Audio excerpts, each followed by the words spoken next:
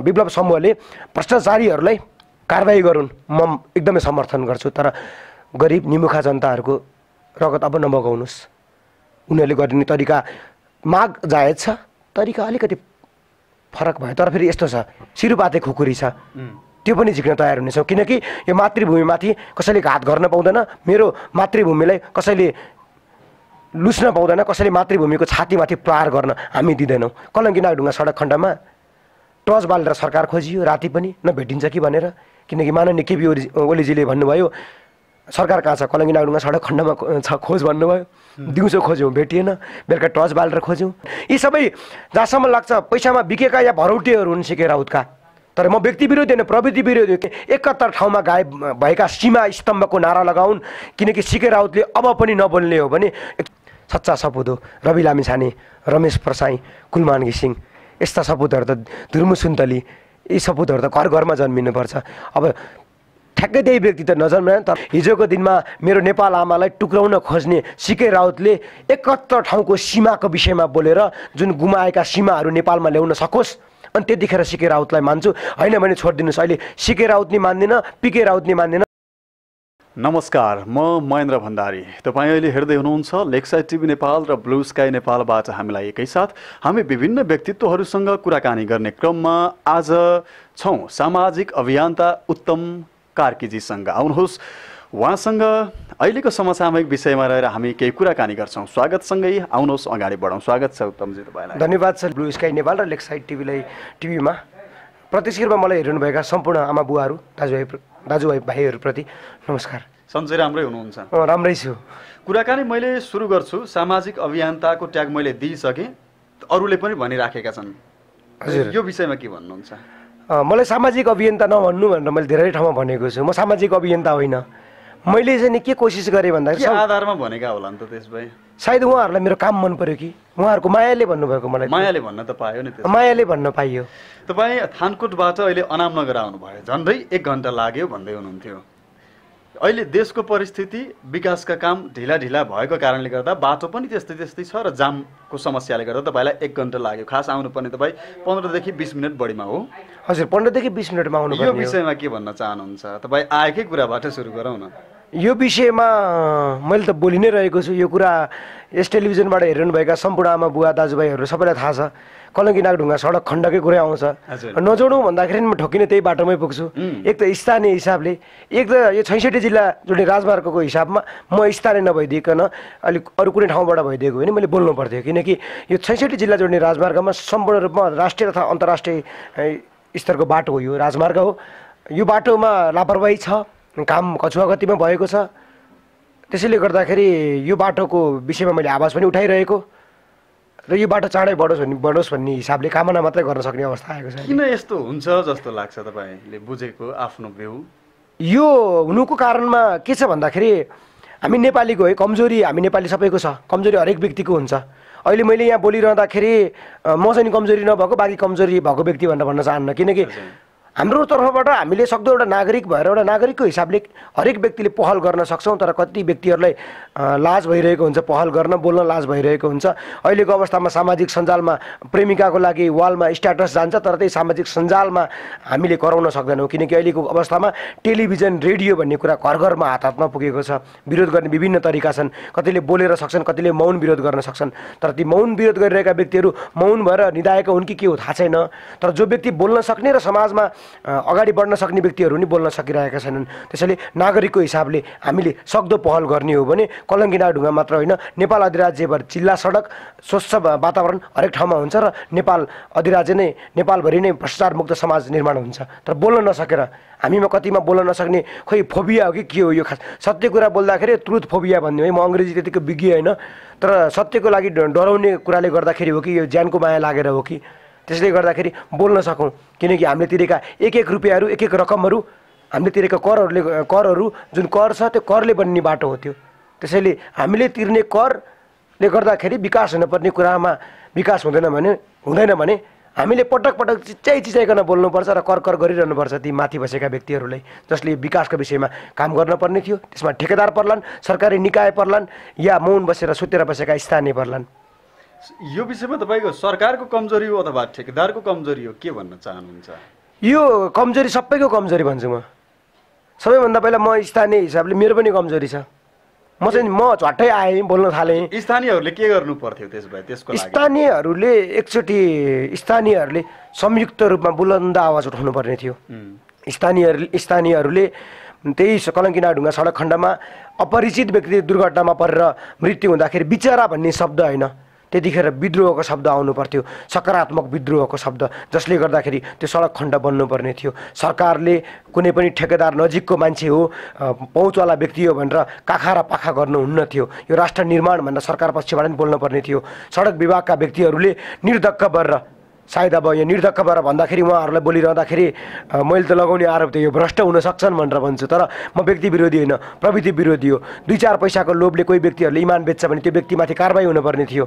त्यो व्यक्तिहरूले 2-4 पैसामा बिक्न सकेका व्यक्ति या नबिकेका व्यक्ति या बिकेका व्यक्ति भनौँ या नबिकेका व्यक्तिहरू भनौँ, कोही, किनकि हरेक व्यक्तिहरू गलत छैनन्। कोही व्यक्तिले गर्दाखेरि विभिन्न सरकारी संयन्त्रमा नि सरकारी निकायमा नि दाग लागेको हुनसक्छ। ती व्यक्तिहरूले छातीमा हात राखेर भन्न सक्नुपर्थ्यो कि हामी भ्रष्टाचार विरोधी हौँ, हामी हाम्रो पालामा समृद्धि हेर्न चाहन्छौँ र कुनै पनि नागरिकको विषयमा, यो मातृभूमिको विषयमा हुन लागेका विकासका कामहरूमा हामी भ्रष्टाचारलाई प्राथमिकता दिँदैनौँ भनेर उनीहरू बोल्न सक्नु पर्थ्यो। सबैको गल्ती छ, यहाँ ठेकेदारको नि गल्ती छ। अहिलेको सरकारको काम गराइप्रति कतिको सन्तुष्ट हुनुहुन्छ? त्यसो भए सन्तुष्ट कसरी भन्नु? 2 वर्ष बितेर 3 वर्ष लाग्दैछ। स्थानीय स्तरदेखि लिएर राष्ट्रिय स्तरमा चुनाव भएको, विकास केल्लै मान्नु, निर्मला पन्तको न्यायको विषय अहिलेसम्म थन्किएको छ, 33 किलो सुनकाण्ड त्यतिकै हराएको छ। अब कसरी भन्नु? अब साधारण कुरा, 66 जिल्ला जोड्ने राजमार्ग जहाँ मेरो सबभन्दा बढी फोकस रहेको छ, त्यही बाटोको अवस्था अहिलेसम्म नाजुक अवस्थामा छ। अहिले पनि हरेक घरमा चित्कार गुन्जिरहेको छ। ती मृत भइसकेका व्यक्तिहरूले पनि, सायद ती व्यक्तिहरू मृत भएका व्यक्तिहरूको आत्मा पनि रोइरहेको होला, मैले त जीवन गुमाएँ, अब कतिले गुमाउने हो भनेर। जति गर्नुपर्ने थियो सरकारले गर्दै गरेन अथवा कम गर्यो, के भन्नुहुन्छ? सरकारले गर्दै गरेको छैन भनिदिन्छु म त। नरिसाउनु होला, जो जहाँ बसेर हेर्नुभएका छन् माननीय जीवहरू, सम्माननीय जीवहरू, महामहिम जीवहरू, तपाईँहरू चिल्लो गाडीमा हिँड्नुहुन्छ। जनता सके 2 पाङ्ग्रेमा हिँड्छन्, त्योभन्दा बढी सके कारमा हिँड्लान्, थोत्रा कारहरू बनाएर हिँड्लान् या नयाँ किनेर हिँड्लान्, तर त्यो बाटोले हिँड्न सक्ने अवस्था छैन। कति साइकलमा हिँड्लान्, कति पैदल यात्रु पनि छन्। तर पैदल यात्रुको एकछिन मानवीय कुराहरू, मानवको मान्छेको कुरा छोडिदिउँ, वास्तवमै कलङ्की नागढुङ्गा सडक खण्डमा पशु पन्छी पनि चित्कार, उनीहरूको चित्कार पनि गुन्जिरहेको छ। पशु पक्षीलाई पनि हिँड्दाखेरि जुन हाम्रो एउटा भाषामा भन्छन् समाजमा खुर भनेर भन्छ नि, खुट्टाको उल्लै, उनीहरूको खुरमा पनि त्यो ग्राभेलहरू बिजाइरहेको छ। र त्यो सडककै हिसाबले एउटा निर्जीव वस्तु हो सडक। कलङ्की नागढुङ्गा सडक पनि रुन्छ होला सायद जस्तो लाग्छ मलाई, किनकि पटक कलङ्की नागढुङ्गा सडक खण्डले चित्कार एकदम चिच्याएर भन्छ होला, धेरै नकोतर मलाई चिल्लो बनाऊ भनेर भन्छ होला। अब आफै भन्नुहोस्, म नागरिकको हिसाबमा नागरिकलाई सम्बोधन गरौँ कि ती निर्जीव वस्तु सडकको आवाज उठाउँ कि ती पशु पक्षीहरू जुन कलङ्की नागढुङ्गा सडक खण्डमा पीडामा परेका छन् उनीहरूको आवाज उठाउँ। तर मेरो आवाज सरकार विरोधी आवाज होइन। सरकार लाचार भएपछि एउटा उत्तम कार्कीले नागरिकले गर्नुपर्ने कर्तव्यको आवाज उठाएको, त्यसको लागि कुनै दिन ज्यान मार्ने धम्की समेत आएका थिए, तर हाँसेरै त्यसको प्रतिवाद गरेँ, त्यसको उत्तर दिएँ। तपाईँलाई ज्यान मार्ने धम्की आयो? कुनै समयमा बाँच्न पनि गाह्रो भएको हो। हजुर, के कुराले तपाईँलाई त्यस्तो? मैले भ्रष्टाचारी भन्ने। कसले भन्नुभएको थियो? अथवा मैले भन्ने यो ठेकेदार कम्पनीले गरेको लुटतन्त्र हो, यो भ्रष्टाचार हो, यो अत्याचार हो, दुराचार हो, यो जनताको स्वास्थ्यमाथि बलात्कार हो भनेर भन्दै मैले। के भनेर धम्की आयो तपाईँलाई? अनि यसरी नबोल, यसरी किन बोलेको, त कहाँ बस्छस्, के बस्छस्, सबै थाहा छ भन्ने कुराहरू आयो। त्यतिखेर म डराएन। केही हदसम्म ज्यान आफ्नो जिउ तलमाथि हुने हो कि आफू मर्ने हो कि भने ज्यानको माया सबैलाई हुन्छ। तर कुकुर मरे जस्तो मर्नु र भ्रष्टाचारी भएर छ नि दुनियाँको शराब खाएर, दुनियाँको सत्तो शराब खाएर मर्नुभन्दा बरु सबैको माया पारेर मर्छु भनेर अगाडि बढेको। सिके राउतको विषयमा कतिको बुझकार जानकार हुनुहुन्छ? सिके राउतको विषयमा बोलिरहँदाखेरि नाम छोडिदिउँ है एकचोटि। सिके राउत, पिके राउत, जे राउत हुन् छोडिदिनुहोस्, थर पनि छोडिदिनुहोस्। तर अहिलेको अवस्थामा सरकारले जुन एउटा स्वागत गरेको छ सिके राउतलाई, एक खालको सम्झौता भनेको छ। गल्ती मान्छेबाट हुन्छ, तर गल्ती मान्छेबाट हुन्छ, ऊ सुध्रिनुपर्छ, ऊ सही मार्गमा आउनुपर्छ। अहिले जुन एउटा सरकार पक्षबाट त्यो भएको छ त्यसको लागि म सहमत छु। गल्तीमा फेरि सिके राउतको सहमत म होइन, फेरि गल्ती मान्छेबाट हुन्छ। मान्छे गल्ती भइसकेपछि उसले प्रायश्चित गर्ने मौका पाउनुपर्छ। तर हिजोको दिनमा मेरो नेपाल आमा मेरो मातृभूमिलाई टुक्राउन सक्छु भनेर अगाडि बढेको व्यक्तिलाई सरकारले आज कति जनताहरूले भनौँ न, किन सरकारले जनताकै आवाज बोल्ने जस्तो लाग्छ, जहाँसम्म लाग्छ बुझ्ने सरकार हो भने आज सरकारले स्वागत गरेको छ भने हिजोको दिनमा मेरो नेपाल आमालाई टुक्राउन खोज्ने सिके राउतले 71 ठाउँको सीमाको विषयमा बोलेर जुन गुमाएका सीमाहरू नेपालमा ल्याउन सकोस्, अनि त्यतिखेर सिके राउतलाई मान्छु, होइन भने छोडिदिनुहोस्। अहिले सिके राउत नि मान्दिनँ, पिके राउत नि मान्दिनँ, नाममा के पनि राखेको छैन। होइन भने यहाँ स्वागत हुँदाहुँदै तराईमा छुट्टै प्रदेश छुट्टै राज्य भनेर किन सिके राउतका कार्यकर्ताहरूले बोल्छन्? वास्तवमै केही व्यक्तिहरूले सामाजिक सञ्जालमा पोस्ट गरेका छन्, मधेसमा बसेका नेपालीहरूले कहिले पनि मधेसलाई छुट्टै भनेर मागेका छैनन्। यी सबै जहाँसम्म लाग्छ पैसामा बिकेका या भरौटेहरू हुन् सिके राउतका। तर म व्यक्ति विरोधी होइन, प्रवृत्ति विरोधी हो। किन नारा लाग्छ? यदि सिके राउतको कार्यकर्ताले नारा लगाउने हो भने 71 ठाउँमा गायब भएका सीमा स्तम्भको नारा लगाउन्, किनकि सिके राउतले अब पनि नबोल्ने हो भने, एकचोटि माफी हामीले दिएका छौँ, अब पनि नबोल्ने हो भने, राष्ट्रघात गर्ने हो भने हामीलाई राष्ट्रघाती चाहिँदैन। तर बाटो बिराएको व्यक्ति, हरेक व्यक्तिले बाटो बिराउँछन्, गलत बाटोमा हिँडेको व्यक्तिहरू सही मार्गमा आउँछन् भने हामीले फुल दिएर स्वागत गर्नैपर्छ। तर पिठी पछाडि छुरा बोकेर हिँड्छन् भने सिके राउत खबरदार हुनुपर्छ। र हिजोको दिनमा सिके राउतबाट त्रुटि भयो, त्यसमा मान्छेबाट हो, गल्ती हुन्छ। हिजोको दिनमा सायद सिके राउत भारतको पक्षमा बोलेर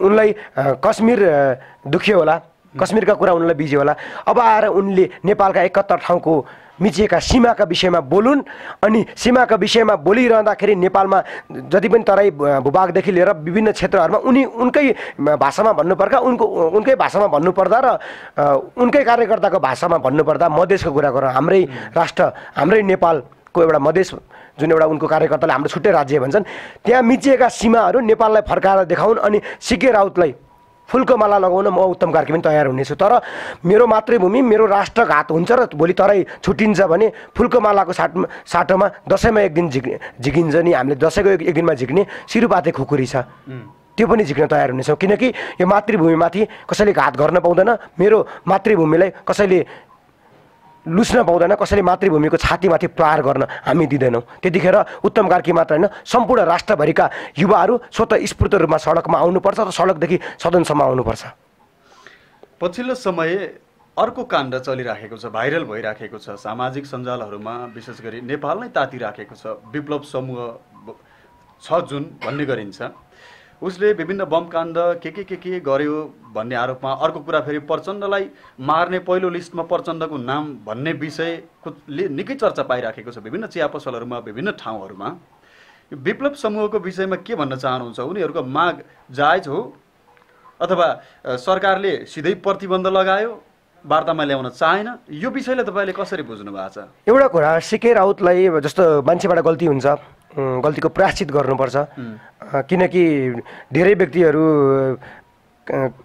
कालिदास पनि पहिला कस्तो थिए, पछि कस्तो भए, ज्ञानी भए, हरेक व्यक्तिहरूले प्रायश्चित गर्न पाउनुपर्छ। सिके राउतलाई चाहिँ नि स्वागत गर्न सक्ने सरकारले किन विप्लव समूहलाई स्वागत गर्न सकेन?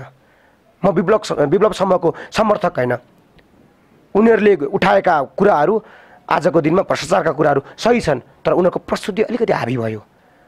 उनीहरूले विप्लव समूहले भ्रष्टाचारीहरूलाई कारबाही गरून्, म एकदमै समर्थन गर्छु। तर गरिब निमुखा जनताहरूको रगत अब नबगाउनुहोस्। उनीहरूले गर्ने तरिका, माग जायज छ, तरिका अलिकति फरक भयो। तर फेरि यस्तो छ, यो देशमा यस्तो भइसकेको छ, यहाँ त विरोध गर्नलाई बन्द गर्न पर्ने, टायर बाल्न पर्ने त्यो दिनहरू फेरि किन दोहोरिरहेको छ कि? हामी फुल रोपेर विरोध गर्ने, फुल रोप्ने राजनीतिमा विश्वास गरौँ न, टायर बाल्ने राजनीति भन्दा। उदाहरण, मेरै घटना, मेरै क्रम, कलङ्की नागढुङ्गा सडक खण्डमा टर्च बालेर सरकार खोजियो, राति पनि नभेटिन्छ कि भनेर। किनकि माननीय केपी ओलीजीले भन्नुभयो सरकार कहाँ छ, कलङ्की नागढुङ्गा सडक खण्डमा छ, खोज भन्नुभयो। दिउँसो खोज्यौँ, भेटिएन, बेलुका टर्च बालेर खोज्यौँ, कहिले प्ले कार्ड बोकेर बाटोमा बस्यौँ। सकारात्मक तरिकाले नेपालमा हुँदै नभएपछि मैले पनि राजमार्ग बन्द गरेको हो।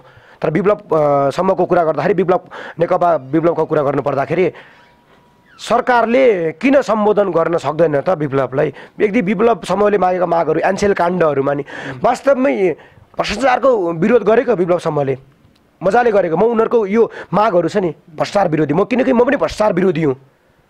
म यो राष्ट्रलाई माया गर्छु, विप्लव समूहले राष्ट्रलाई माया गर्दो रहेछ देखिरहेको छ, किनकि भ्रष्टाचार विरोधी अभियानहरू चलाइरहेको छ। तर अलिकति बमसम्म नपड्काउनु कि नपड्काउनु भनेर भन्छु। तर कारबाही गर्नुहुन्छ नि भ्रष्टाचार गरेका, भ्रष्टाचारमा लिप्त भएका व्यक्तिहरू जो चाहिँ माथि माथि हिजोको दिनमा चप्पल लाएर राजनीति गरेर आएको, आजको दिनमा उनीहरूसँग परिआयो नि सुनको खराउ पनि होला है, फेरि सुनका बुट होला नि, सुनको थाली होला, त्यस्तै परिआयो मार्सी चामलको भात भन्छ नि आजभोलि खुब चलेको, उनीहरू 84 व्यञ्जन खान्छन् होला। तर भ्रष्टाचारले लिप्त भएका व्यक्तिहरूलाई मजाले कारबाही गर्नुहोस्।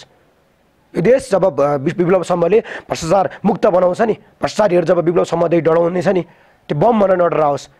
तर मैले भ्रष्टाचार गर्नुहुन्न, म पनि यो देशको नागरिक हुँ भनेर ती भ्रष्टाचारीहरूले भनेर यो देश भ्रष्टाचार मुक्त जुन दिन विप्लव समूहले बनाउँछ, म पनि विप्लव समूहलाई खुलेर तारिफ गर्नेछु, ताली बजाउनेछु। त्यतिखेर म पनि पुष्पगुच्छा लिएर विप्लव समूहलाई भेट्न जानेछु। उद्देश्य एउटै हो, देश निर्माणको उद्देश्य हो। तर यो भन्दैमा गरिब जनताहरूको रगत अब नबगाउनुहोस्। समर्थन छ, तर यो समर्थन भनेको मतलब म पनि बम बोकेर हिँड्छु भनेको होइन, म पनि बम बनाउन सिक्न आउँछु भनेर भनेको होइन।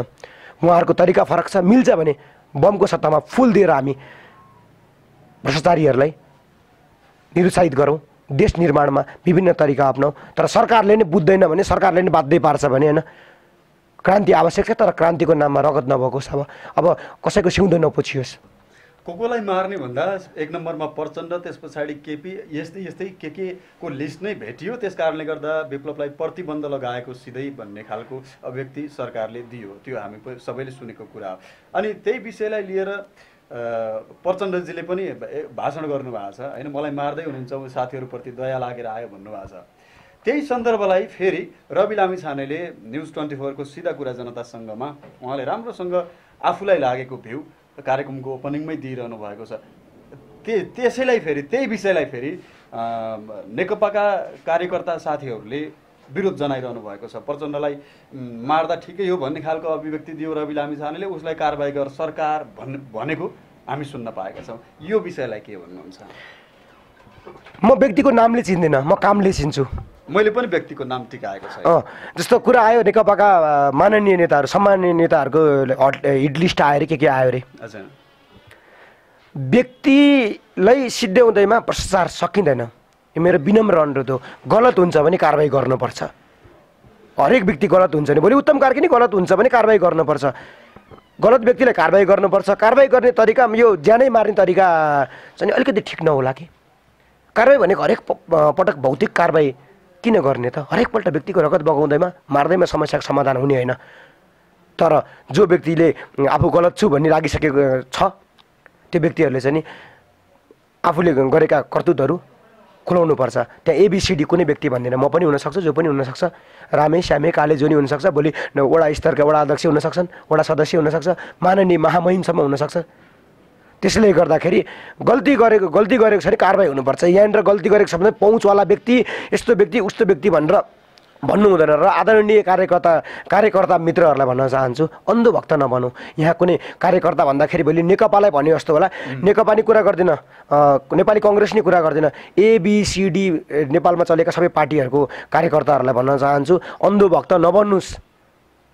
शब्द अलिकति खरो पर्ला, नेताको मलद्वारलाई पनि हरिद्वार सम्झेर ढोक्ने कार्यकर्ताहरू नेपालमा धेरै जन्मिए। पार्टीको झन्डा बोक्ने, पर्चा बोक्ने, 2-4 टुक्रा साँप्रा र फिलामा बिक्ने, मध्यपानमा बिक्ने, सोमरसमा बिक्ने र नेताहरूले जे भने त्यही कुरामा हुमा हो मिलाएर ताली बजाउने प्रविधि चाहिँदैन नेपालमा। नेपालमा सत्यताको प्रविधि चाहिन्छ। नेपालमा भोलि नेता गलत हुन्छ भने त्यो नेतालाई हिजोको दिनमा कुर्सीमा चढाएको नेताको कुर्सीबाट घिसारेर जनताको अदालतसम्म ल्याउन सक्नुपर्छ।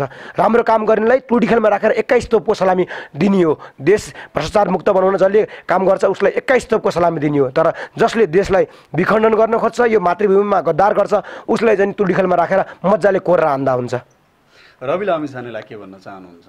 उहाँ त देशको सपुत हो, सच्चा सपुत हो। रवि लामिछाने, रमेश प्रसाई, कुलमान घिसिङ यस्ता सपुतहरू त धुर्मु सुन्तली, यी सपुतहरू त घर घरमा जन्मिनुपर्छ।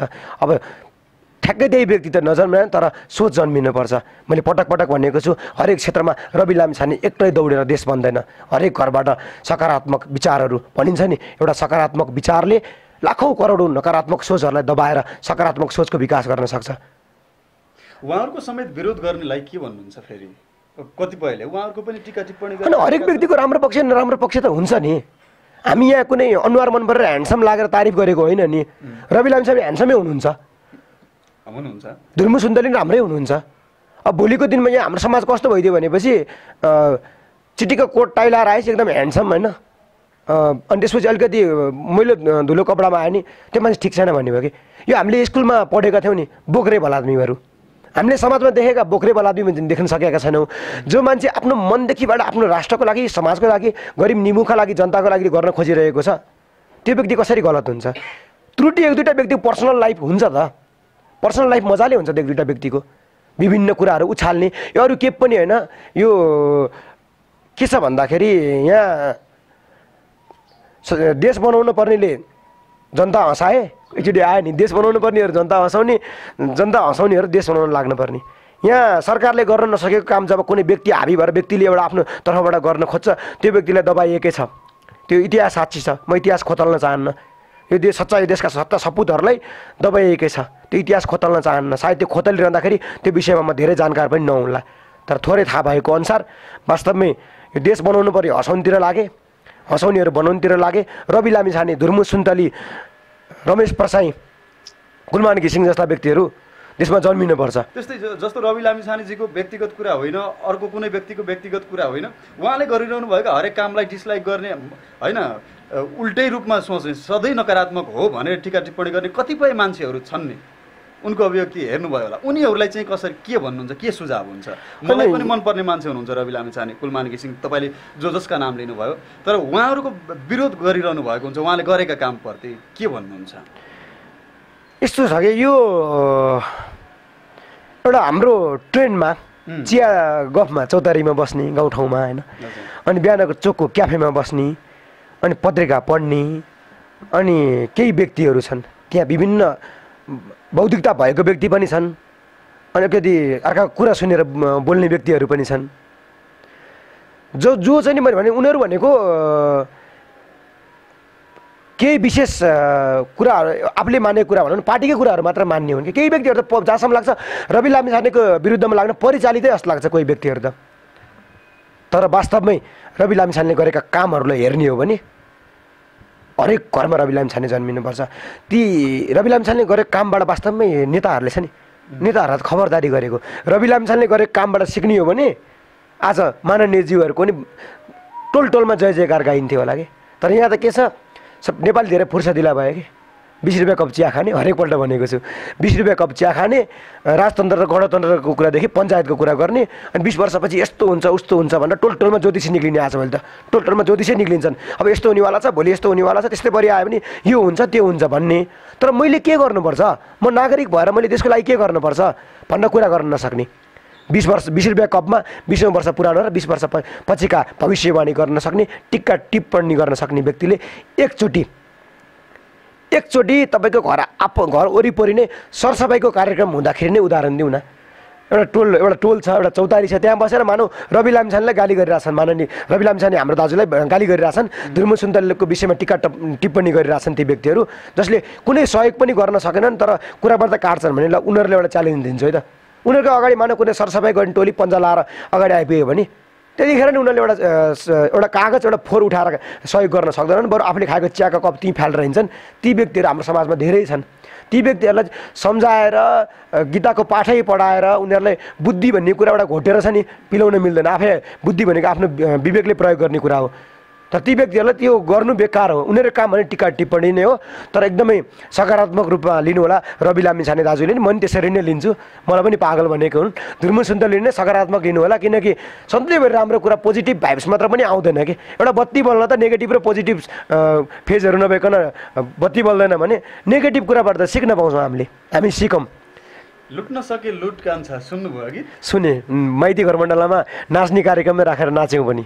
तपाईँ पनि हुनुहुन्थ्यो? म पनि थिएँ। यो गीतको विषयमा के भन्नुहुन्छ? यो गीतलाई पनि फेरि विरोध गरिएको थियो। यो गीतको विषयमा भन्नुभन्दा नि अहिले यो हाम्रो टेलिभिजनबाट यो गीत बजाउनु भयो, म नाचिदिन्थेँ। ठिक गीत हो, पशुपति शर्माले जुन गीत बनाउनु भयो नि एकदमै ठिक हो, एकदमै ठिक छ यो गीत। यो गीत त हरेक गायकहरूले गाउनुपर्छ। यहाँ त के भइदियो, गायकको नाम लिन्न, चुनाव आएपछि गायकहरूले चुनावको पार्टीको गीत होइन जनताको गीत गाउनुपर्छ। यस्तो गीतहरू गाउनुपर्छ। चुनावको बेलामा चौरी परेका बुढा आमाहरूलाई मतदानको लागि माग्न गएका मेरो आमा भनेर मेरो बाबा भनेर गालामा ती चाउरी परेको गालामा मोही खान गएका जनप्रतिनिधिहरू अहिले काम गर्न सकिरहेका छन् नेपालका विभिन्न क्षेत्रहरूमा। तिनीहरूलाई व्यङ्ग्य हानेर गीत गाउनुपर्छ। हिजोको दिन भकारा सोरिरहेका दुर्गम क्षेत्रमा भकारा सोरेर बसिरहेका आमाहरूको अगाडि गएर त्यो भकारोको भाँडामा हातै हालेर त्यतिखेर गोबर पनि बाँच्न आउने बड्कौला बाँच्न आएका ती भोट माग्न गएका जनप्रतिनिधिहरू आज त्यही जनताको घरमा गएको त्यही गोबरको आसपास पुग्दाखेरि त्यही घर वरपर पुग्दाखेरि ती गोबर गनाउने सम्पूर्ण जनप्रतिनिधिहरूको विरुद्धमा गीत गाउनुपर्छ। लुट्न सके लुट मात्र होइन, अझ गाउनुहोस्। पशुपति शर्मालाई शुभकामना छ। पशुपति शर्मा जस्तो अरू गायकले नि गाए हुन्छ मजाले, म नाचिदिन्छु। उत्तम कार्कीले यस्तो गीत नेपालमा निक्लिरह्यो भने एक्लै पनि नाच्न तयार छ। भोलि तपाईँलाई राजनीतिमा देख्न सक्छु कि हामीलाई त्यस्तो लाग्यो तपाईँको यो अभिव्यक्ति सुन्दाखेरि? राजनीतिमा होइन, म राजनीतिको कुरा गर्नु पर्दाखेरि नेपालको अहिले विद्यमान समाजमा जुन राजनीति पोलिटिक्स भनेर भन्छ नि, यसलाई म पोलिटिक्सै मान्दिनँ। अहिलेसम्म त यो रणनीति हो, एउटा टाउकेले चलाएको रणनीति हो। एउटा ठुल्ठालो व्यक्तिले विभिन्न युवा पुस्तादेखि लिएर विभिन्न व्यक्तिलाई आफ्नो माया जालमा पारेर एउटा रणनीतिमा खेलाइरहेको छ, जुन कुरा युवा पुस्ता भुलिरहेका छन्। यो राजनीति भन्दै म राजनीतिमा आउँछु आउँदिनँ थाहा छैन, तर चन्दागिरीमा धेरै माया गर्छन् सबैले। चन्दागिरी नगरपालिकामा धेरै माया गर्छन्, विशेष गरी देश विदेशमा रहनुभएका आमाहरूले बुवाहरूले सबैले माया गर्छन्। के गर्नुभयो त्यस्तो माया पाउने गरी तपाईँले? खोइ के गरेँ थाहा छैन, तर सत्य बोले जस्तो लाग्छ। त्यति मात्रै होला? तपाईँले बोलेको कारणले मात्र माया गरे कि केही काम पनि गरेर देखाउनु भयो? मैले काम गर्न कोसिस गरेँ, केही कामहरू भयो कि भनेर भन्छन्, भयो पनि भन्छन्, तर मैले कोसिस गरेको थिएँ। मैले मेरो नागरिक भएर मैले हरेकपल्ट मेरा खेतीमा उब्जनी गरेका तरकारीहरूको कर तिरेको थिएँ। मेरो घर बनाउँदाखेरि मैले तिरेको कर थियो। म एउटा नागरिक भएर मैले 2 पैसा कमाउँदाखेरि सरकारलाई तिरेको कर थियो। त्यो करको एक सुक्का एक रुपियाँको मैले मूल्य खोजेँ। मैले तिरेको यो रकम कहाँ पुग्यो भनेर खोजेँ। त्यो खोजिरहँदाखेरि मैले समाजलाई केही गर्न सकेँ कि जस्तो लाग्यो, जसले गर्दाखेरि आज एकदमै माया गर्नुभएको छ। त्यहाँका बुढा आमा बुवाहरूले युवा पुस्ताहरूले धेरै निकै माया गर्नुहुन्छ, तर त्यो मायालाई मैले माया भन्दा नि जिम्मेवारी सम्झेको छु। अबको यो सरकार जुन वाम गठबन्धनको सरकार भनिएको छ, 2/3 सरकार, अहिले त चाह्यो भने यो सरकारले जे पनि गर्न सक्छ, जस्तासुकै विकासका कामहरू पनि अगाडि बढाउन सक्छ भन्ने गरिएको छ। दिनको 1500 भन्दा बढी युवाहरू वैदेशिक रोजगारको लागि गइराखेका छन्, केही काठको बाकसमा फर्किराखेका छन्। यो दुःखद सन्दर्भलाई सँगै जोडेर मैले तपाईँलाई प्रश्न गर्छु, अब यो सरकारले कस्तो कदम चाल्यो भने नेपाल भने जस्तो हुन्छ, अथवा उनीहरूले जुन आश्वासन दिन्छन् त्यस्तो खालको उनीहरूले भने जस्तै भाषामा सभ्य नेपाल, समृद्ध नेपाल कल्पना तपाईँले कसरी गर्न सक्नुहुन्छ? के भइदियो हुन्छ? सरकार मात्र होइन, माथिल्लो निकायमा बस्नुभएका सम्माननीय जीवहरूले, माननीय जीवहरूले चाहिँ नि सबैले सपना मात्रै देखाउनु भयो। सपना मात्रै देखाउनु, वास्तविकता के भयो त? अब के यहाँ तपाईँको जस्तो स्वरोजगारका कुराहरू आए, त्यसपछि बढाएर के अरे हाम्रो यो बेरोजगार भत्ताका कुरा आएन। देशमा भएको स्रोत साधन प्रयोग गरेर धेरै कामहरू हुनसक्छ। युवाहरू बेरोजगार भएर विदेशिनु पर्दैन। धेरै युवाहरूसँग मेरो कुरा हुन्छ सामाजिक सञ्जालबाट, उहाँहरू नेपाल फर्केर केही गर्न चाहनुहुन्छ, तर खोइ त वातावरण छैन, छँदै छैन, वातावरण छैन। युवाहरू त देशमा आउने भनेको चुनावको बेलामा मात्र जस्तो लाग्छ मलाई। अहिलेको राजनीतिक माहौलले गर्दाखेरि, राजनीतिक चलखेलले गर्दाखेरि युवाको हातमा देश हुनुपर्ने छ, वृद्धको हातमा देश छ। जो व्यक्तिहरू आज रिटायर भएर पेन्सन पकाएर बस्नुपर्ने छ, ती व्यक्तिहरू सत्तामा बसेर सत्ता चलाउँछन्, राष्ट्र चलाउँछन्। जो युवाहरू क्षमतावान युवाहरू छन्, ती गएर खाडीमा पसिना बगाउँछन्, त्यहाँ गएर रगत बगाउँछन्, र कति व्यक्तिहरू त बाक्साभित्र बन्द भएर आउँछन्। अनि कसरी चल्छ देश? देशमा वातावरण धेरै छ, धेरै सम्भावना छ देशमा। अन्त्यमा तपाईँलाई देश विदेशबाट हेरिरहने दर्शकहरूका लागि, सम्पूर्ण नेपालीहरूका लागि के भन्न चाहनुहुन्छ? सत्यको पक्षमा लाग्नुहोस्। आँखा अगाडि कसैले गलत गर्छ भने कसैलाई गाली नगर्नुहोस्। तपाईँसँग मोबाइल छ, प्रमाणित रूपमा तपाईँ पुख्त प्रमाण बोकेर विरोध गर्नुहोस्, खुलेर विरोध गर्नुहोस्। अब हामीले पनि नगर्ने हो भने हाम्रा भावी पुस्ताले हामीलाई श्राप्छन्।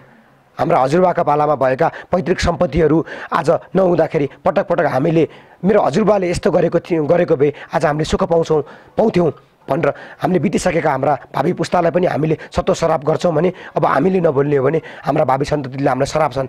आउनुहोस्, देश बनाउन हामी जस्तो युवाहरू चाहिन्छ। तपाईँहरू विदेशमा बस्नुभएका सम्पूर्ण युवाहरू, पहिला आफ्नो यो देशको अवस्था यस्तै छ, तपाईँहरू त्यहाँबाट के पहल गर्न सक्नुहुन्छ गर्नुहोस्, त्यहाँबाट आफू जीविकोपार्जन गर्न सक्छु भन्ने भइसकेपछिबाट अनि नेपाल आउनुहोस्। नेपालमा एक दिन समृद्धि हाम्रै पालामा छ।